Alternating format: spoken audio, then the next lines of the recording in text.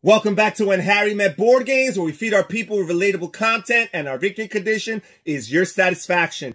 I'm Harry, and today we have another top 10 list for you all. Today I'm going to be sharing my top 10 abstracted Euros. Last time I talked about my top 10 thematic Euro games, and today I'm going to be doing quite the opposite. Now, to be clear, I am not going to be covering pure abstract strategy games. These are games that actually have a theme, and in many cases, a very interesting theme. However, for whatever reason, at least as far as I'm concerned, there is a disconnect between the theme and the mechanisms, although these games are all very enjoyable, mechanically speaking. So without any further ado, let's get straight to the list with my number 10. My number 10 abstracted Euro is Patchwork, designed by Uwe Rosenberg and published by Lookout Games. And some people will argue that this game is just a pure, straight-up abstract strategy game, but I'm going to say it's not, because supposedly there's a theme of quilting here, and players are making their quilts, and they have their boards, and they're gathering all these different patches in order to cover up that board. But again, you don't necessarily feel like you are quilting. And also, for me personally, this is not necessarily the most interesting of themes, which is why it makes it onto this category as opposed to thematic Euro games. And this game, from a gameplay perspective, is such a fun game. Players take turns paying for these different polyomino shaped tiles to place on their own individual boards, which represents their quilt. And these polyomino shaped pieces are trying to cover as much ground as possible on your main player board. And you always have the choice of 3 different tiles that you can purchase based on where the meeple or the pawn that you move around the board is. And you have to purchase these, and they all have a different varying amount of cost or value, and it all depends on their shape, right? Because a more complex shape perhaps will be a little bit cheaper because it's going to be harder to figure it out, or how many spaces it covers. If a tile covers lots of spaces, it's going to be very valuable for the players. And it has a second currency that you're factoring in, which is time. Each tile that you purchase has a certain time value to it, a time that you pay by advancing on the time track. And the time track not only determines turn order, because the person who's furthest back on the time track is always going to be the current player. No matter how many turns in a row they might go, they will always be the active player. But also, once you make it to the very end of the time track, you are done. You will have no more turns in this game. And all the other player behind you might get another 2 or 3 turns to pick up the scraps afterwards. So that's something you have to factor in, the time that it takes to purchase a particular tile. The final thing that you will see on a tile, the determining factor for purchase, is a certain amount of button symbols, because each of these tiles has either 1 button symbol or 2 button symbols, 3 button symbols. Some of them don't have any. And the buttons are basically your currency in the game. This is how you're buying those tiles in the future. And every so often you have a scoring or a income phase that's triggered when you make it to a certain threshold on the time track. And once you do, you generate money in buttons equal to the amount of buttons that you have in your entire player board. So again, a tile that has a good amount of buttons, it becomes very, very valuable in and of itself. So you're factoring all these things in. Again, very fun from a gameplay perspective. But seriously, quilts, I'm not feeling it. My number 10 abstracted Euro game of all time, Patchwork. My number 9 abstracted Euro game is Alhambra, designed by Dirk Henn and published by Queen Games. And in this game, players are basically 13th century master builders who are working to build their Alhambra, comprised of pavilions and towers and gardens and pools and all these different types of buildings in order to have the best looking or most valuable Alhambra. I don't even know. Essentially, in this game, you're drafting these different coded tiles, and it's kind of like a stock market mechanism, because you're having these scoring rounds that are going to take place. There's 3 scoring rounds throughout the game, and you're always going to score based on whether or not you have the majority in these particular colors, and each of the different colors differ as far as value. For example, the purple is more valuable than the green, which is more valuable than the white, which is more valuable than the brown. And as you progress in these scoring rounds, then you get additional benefits for secondary and tertiary amounts within those respective colors. But on top of all that, you have to be able, there's like a spatial element to it, because you're placing these tiles in your Alhambra, in your main player area, and you have specific and very strict placement rules that you have to follow, in particular with the walls. Some of these tiles have one or multiple walls on it, and you have to factor all of these in when you're drafting a tile, because a tile might be valuable to you because of its color. However, you might not have a legal place where you can place it on your player area, so that's something to factor in. Also, you have this market. The coolest thing about this game is this market here. They are placed randomly on these 4 different markets, which have 4 different colors of their own, and these represent the currencies, the color currencies that you need to use in order to purchase these cards. And throughout the game, you're drafting these currency cards that correspond with the different colors of the market. And to purchase a card from a market, you have to use colors or cards of that particular color. But you also have to equal or surpass its price. You do not make change. So for any reason you overpay for a tile, too bad, so sad. Now, if you do find a way, if you're crafty and thrifty enough to purchase one of these tiles for the exact amount, the exact worth of that tile, then the game rewards you by giving you an additional bonus action on that turn, because typically you only have 1 action per turn. But if you're able to purchase 1 or multiple tiles at its exact value, then you will be rewarded with additional actions. And that's one of the coolest features of this game, which again makes it so fun from a gameplay perspective. As far as the theme is concerned, I always forget what the heck it's about. My number 9 abstracted Euro of all time, Alhambra. Now we move on to my number 9 abstracted Euro of all time, and that is Blue Moon City, designed by Reiner Knizia, and this edition here published by Command Games.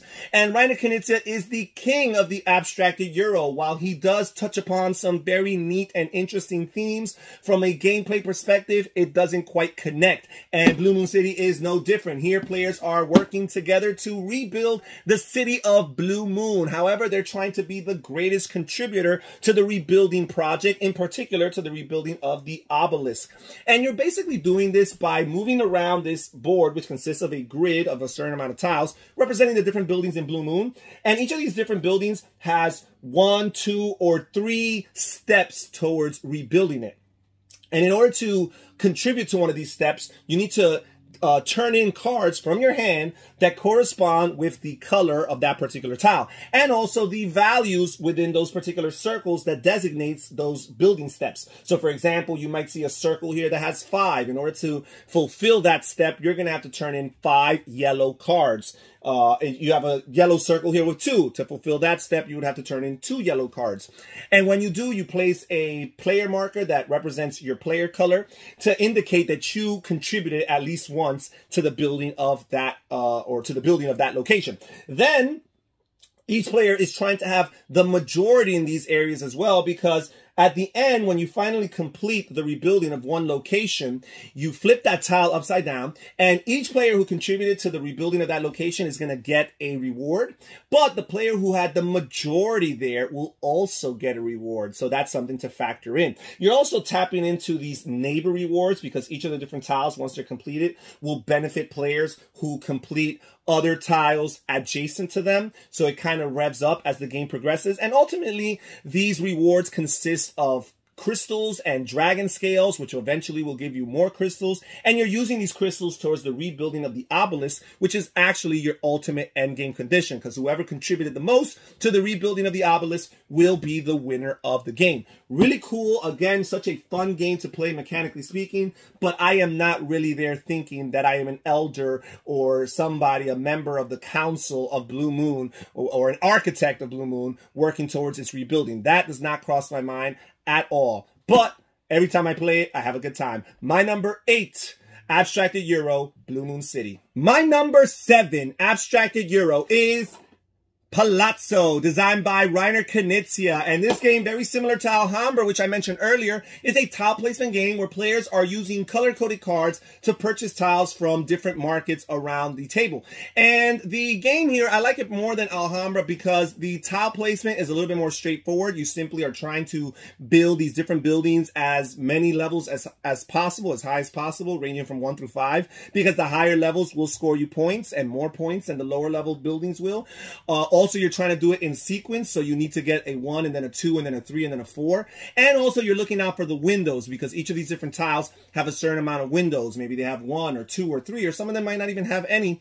And the more windows they have, the more points you will score. Finally, you're also trying to get your buildings to be in one material type. You have 3 different colors, which represent 3 different materials. And if your buildings are monolithic, if they only consist of one material or one color, then you're going to score bonus points at the end of the game. So you're trying to factor all those things in. But the really cool thing about this game is the market, which consists of 4 different spaces that will accumulate a certain amount of tiles as the game progresses. And players, when they're interested in the tiles in a particular market, they will start or initiate an auction. And then all the players can participate. So unlike Alhambra, every player theoretically has a chance of grabbing those tiles if they can cough up the money in order to do so. Also, you have this center board in the middle of all the 4 markets that will also be accruing or accumulating lots of tiles along the way. And the value of each of those tiles is usually just 10 money. However, for each tile that's in that location, you're going to discount it by 1, right? So if you have a bunch of tiles in that location, as the game progresses, those tiles will become cheaper and cheaper. But at the same time, if you wait too long before you jump in on them, the opponent will get it at a cheaper price before you do. So you have to factor all those things in. Really, really cool game. At the same time, from a thematic perspective, I don't even know what I'm doing here. What does the box say? Florence in 15th century. The city is in the midst of an artistic, cultural, and financial boom. Go figure. I would have never noticed that from playing the game. But at the same time, I'm always enjoying this game from a strategic and a gameplay perspective. My number 7 abstracted Euro, Palazzo. Now we move on to my number 6 abstracted Euro, and that is Cuba, designed by Michael Rieneck and Stefan Stadler. And I debated whether or not to put this or Puerto Rico, but I chose Cuba because I am in the minority in the sense that I actually prefer Cuba over Puerto Rico. Most people who play Puerto Rico don't even know what Cuba is. But this is a really cool game about producing goods and shipping them to the motherland in order to gain victory points. And basically you have all these different ships that are at harbor, and they have a certain demand of resources that you're trying to supply to them for a particular value. And depending on which port they're on in the harbor, it determines how much victory points they're going to pay you for each of those resources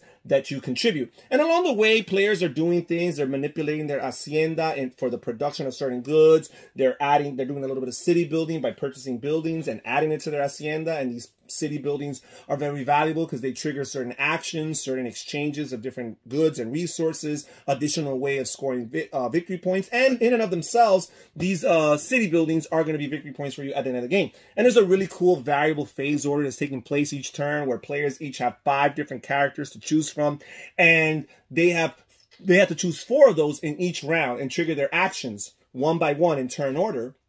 But the order in which you'll do it will differ from round to round because it's all based on what's happening, what's the present situation, right? And also, you're trying to, at the end of each round, you're trying to contribute a certain amount of votes towards Parliament in order to pass these particular laws. And whoever has the most votes in Parliament is going to have the advantage of choosing the laws that are in effect for the next round. And obviously, they're going to choose laws that are to their favor. So a lot of really, really cool things going on. But at the end of the day, I don't know if I feel like I'm in Cuba, early 19th century, or I should say early 20th century Cuba. I don't know if I feel that when I play this game. I mean, there are some pictures that are very evocative, and you do have some characters and some drawings that kind of put you into that world. But other than that, I'm not so sure if I feel it, which is why I felt that it made perfect sense to include it as one of my abstracted Euro games in particular. This is number 6. And now we move on to the top 5 abstracted Euros, the cream of the crop. And my number 5 abstracted Euro is the poster child for abstracted Euro, and that is Mercator, designed by Uwe Rosenberg and published by Lookout Games. And this is Uwe Rosenberg's long-lost, forgotten stepchild. Nobody ever talks about Mercator as one of his best games, but this is a very fine design. And basically, in Mercator, players take on the role of merchants in Renaissance Europe, and they're traveling across the lands of Europe and also the New World. And the map consists of a very abstracted map of Europe, where basically the countries are depicted by these squares. And again, that just adds to the abstracted feel. Even more so, the resources. There are 16 different types of goods in this game. And instead of having 16 different ways to depict these goods, 16 different cubes or tiles that represent these goods, instead they only have 8 different color-coded cubes.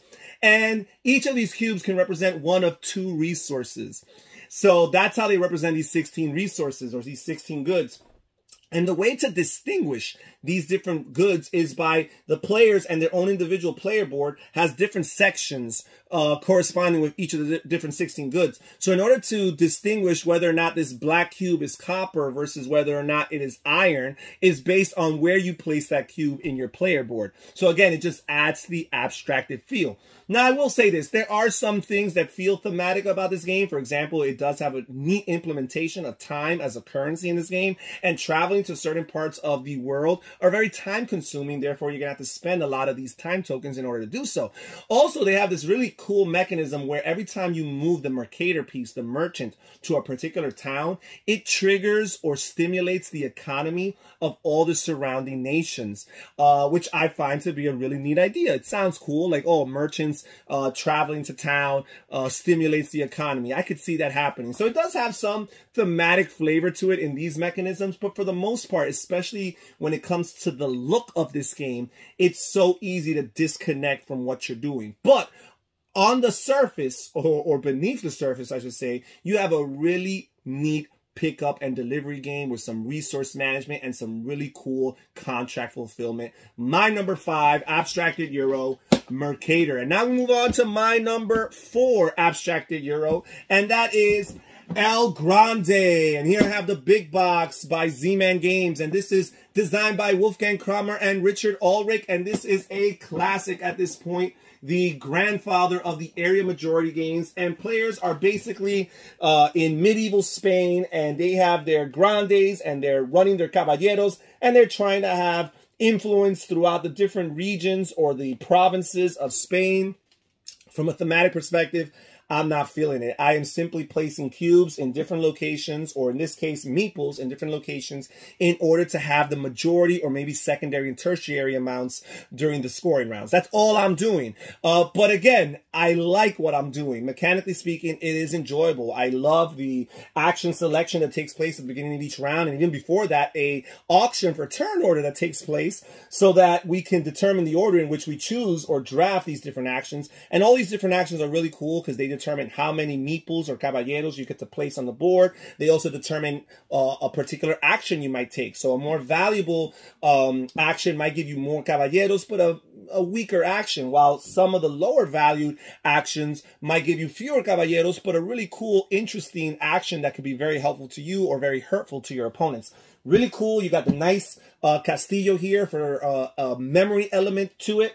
And you got this pawn piece here that represents the king, which determines which of the regions are eligible for placement when you're placing down your caballeros. Also, you can never, under no circumstances, place one of your caballeros on the current location of the king. So that's something to factor in. Really cool, nice and neat things. I played some of the expansions here. You got the Grand Inquisitor, you got the Grandissimo expansion, and they had some really neat elements, including additional areas to control, like Portugal, the Americas, you got France and Africa even that become available. So again, when you add all these expansions, there's some really cool, neat things going on. But again, I never feel like I'm doing anything related to this game besides the nice and beautiful map of Spain. There's nothing else that quite brings me into that world. My number 4 abstracted Euro of all time, El Grande. My number 3 abstracted Euro is 7 Wonders, and this is a card-based civilization-themed game, and that kind of says it all. It is so hard to really recreate all aspects of civilization strictly through the use of card play. And Seven Wonders does a pretty good job at doing it, but at the same time, I had to recognize its limitations from a thematic perspective. I feel like I am doing some really good, fun tableau building in this game,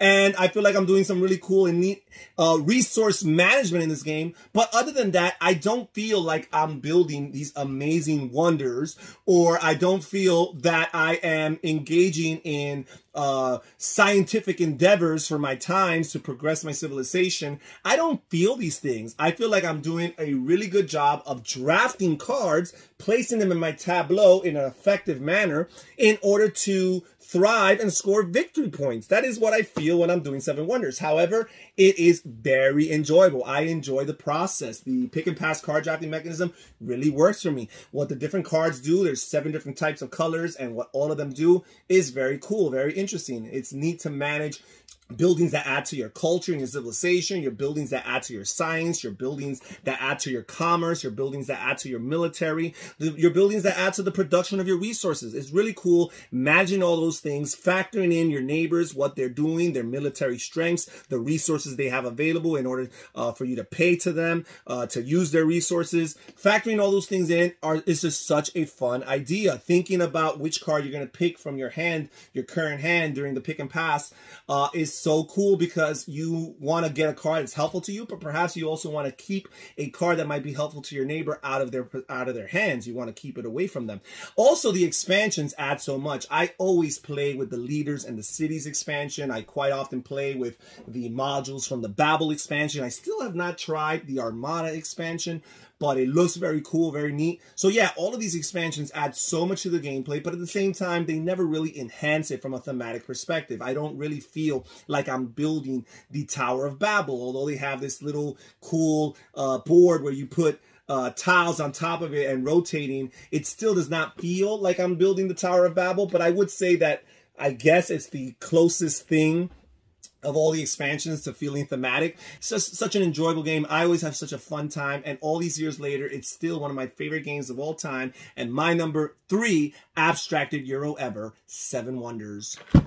And now we move on to my number 2, and my number 2 abstract Euro is Castles of Burgundy, designed by Stefan Feld and published by Ravensburger Games. And this is absolutely an abstract game. Yes, here you are, 15th century princes of the Loire Valley devote their efforts to strategic trading and building in order to bring their estates prosperity and prominence throughout Burgundy. Sure, I am drafting tiles and placing them on my player board. That is what I'm doing, and I'm trying to complete as many areas as possible in order to score victory points. However, I do appreciate how the game gets this done, or how it accomplishes from a mechanical perspective. You have 2 colored dice corresponding with your player color that you're rolling at the beginning of each turn, or each of your turns, and these dice basically determine which actions you can take. You're always going to take 2 actions, and you have a couple actions to choose from, but the pip value of the dice that you turn in for that action determines what in particular you can do with that action. So for example, if you're trying to draft tiles from the main board, then you're going to have to draft tiles from the depot on the main board that corresponds with the pip value of the die you just turned in. If you're trying to place a tile that you already have in your reserve onto your estate, then on the particular hexagon space that you're trying to place that tile on, you need to turn in a die that matches the pip value that's printed on that hex. So you're factoring all these things in. And you have these worker tiles which you can acquire throughout the game, and these worker tiles basically serve as dice mitigation. They're ways to modify your dice rolls. You can always spend these to increase or decrease the value of your dice by 1. You can roll a 6 over to a 1 and vice versa. So they're a very valuable resource. At the same time, they're a hot commodity, so it's not the easiest to get them. You do have to basically sacrifice a action in order to draft additional worker tiles. So you got to budget them wisely and choose when it's the best, most optimal situation in order to use them. But they're very, very helpful to give you a sense of control. So again, really cool mechanically speaking. There's a lot of cool things going on as far as you trying to fill the different sections of your player grid is concerned. You have these city buildings that give you special one-time abilities. You got your knowledge buildings, which are kind of like your technology, and they give you more long-term benefits and sometimes additional ways of scoring points at the end of the game. Lots of really cool things going on, but at the end of the day, I do not feel like I'm in Burgundy.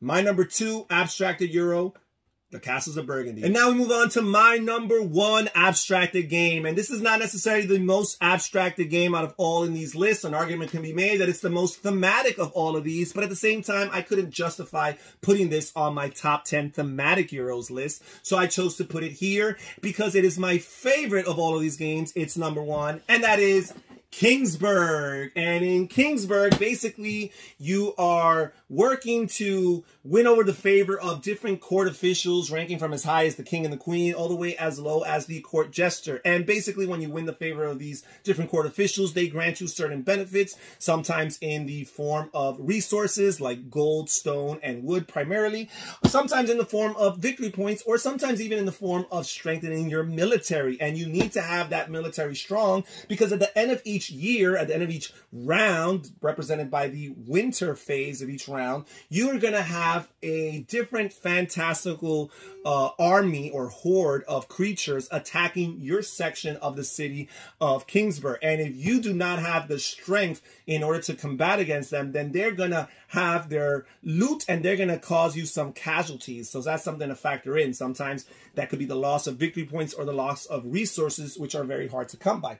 So you're doing all this, but at the same time, mechanically speaking, this is just a worker placement game, a dice placement game where you're rolling dice at the beginning of each round, and you're using those dice in order to place them on particular court officials. And they each have a different rank, so they have a different amount, a different value amount that your dice has to equal to in order to place it there. And sometimes you might choose to place your dice on multiple lower valued officials, or you might combine them into 2 or 3 in order to target or hit one of those higher ranked officials and get their benefit. And you're doing all this, and you're doing a little bit of city building on the side. You have your own individual player board, which consists of a 5x4 grid of different buildings. If you use the expansion, then you have a 7x4 grid.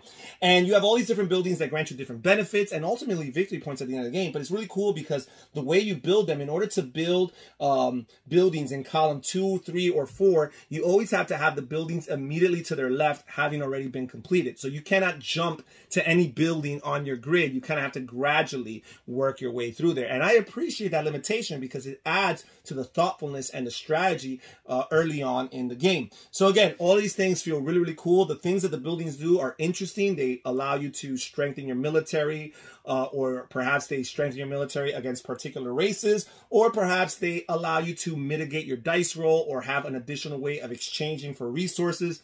Very valuable in many regards. But at the end of the day, when I play this game, I don't necessarily feel like I'm in this medieval fantastical setting. I just feel like I'm playing a really cool and neat worker placement or dice placement game. And that it very much is.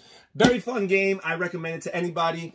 My number 1 abstracted Euro of all time, Kingsburg. And that's it for today's list, folks. Comment down below. Tell me what you think about this list. Perhaps these games were not as abstracted as you thought they would be. Perhaps you don't agree with their ranking. I'm interested in reading what you guys have to say. This is Harry saying take care, everybody. Stay safe, stay healthy, and have fun gaming. Bye-bye.